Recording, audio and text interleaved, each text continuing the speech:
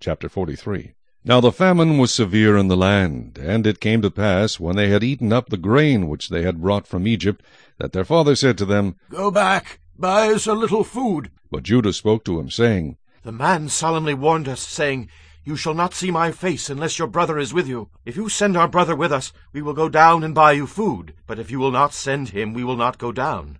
For the man said to us, You shall not see my face unless your brother is with you. And Israel said, Why did you deal so wrongfully with me as to tell the man whether you had still another brother? But they said, The man asked us pointedly about ourselves and our family, saying, Is your father still alive? Have you another brother? And we told him according to these words. Could we possibly have known that he would say, Bring your brother down? Then Judah said to Israel his father, Send the lad with me, and we will arise and go, that we may live and not die, both we and you, and also our little ones. I myself will be surety for him. From my hand you shall require him. If I do not bring him back to you and set him before you, then let me bear the blame forever. For if we had not lingered, surely by now he would have returned this second time. And their father Israel said to them, If it must be so, then do this.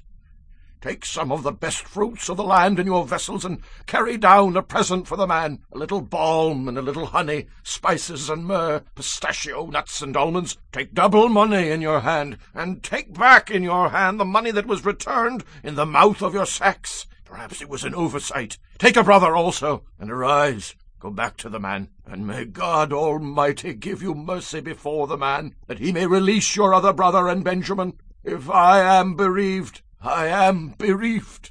So the men took that present and Benjamin, and they took double money in their hand, and arose and went down to Egypt, and they stood before Joseph. When Joseph saw Benjamin with them, he said to the steward of his house, Take these men to my home, and slaughter an animal, and make ready, for these men will dine with me at noon. Then the man did as Joseph ordered, and the man brought the men into Joseph's house. Now the men were afraid, because they were brought into Joseph's house, and they said, It is because of the money which was returned in our sacks the first time that we are brought in, so that he may make a case against us and seize us, to take us as slaves with our donkeys.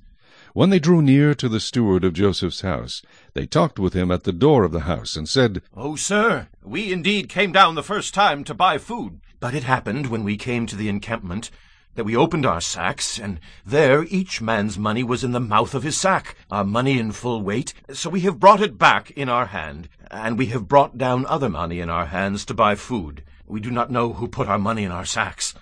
But he said, Peace be with you. Do not be afraid. Your God and the God of your father has given you treasure in your sacks. I had your money. Then he brought Simeon out to them. So the man brought the men into Joseph's house, and gave them water, and they washed their feet, and he gave their donkeys feed.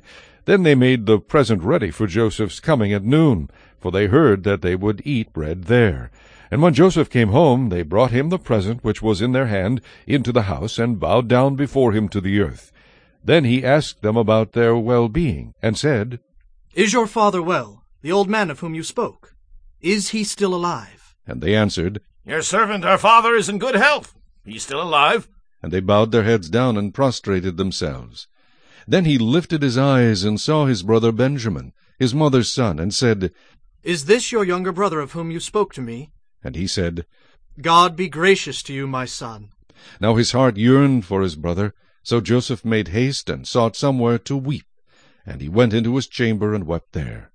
Then he washed his face and came out, and he restrained himself and said, Serve the bread. So they set him a place by himself, and them by themselves, and the Egyptians who ate with him by themselves, because the Egyptians could not eat food with the Hebrews, for that is an abomination to the Egyptians. And they sat before him, the firstborn according to his birthright, and the youngest according to his youth. And the men looked in astonishment at one another.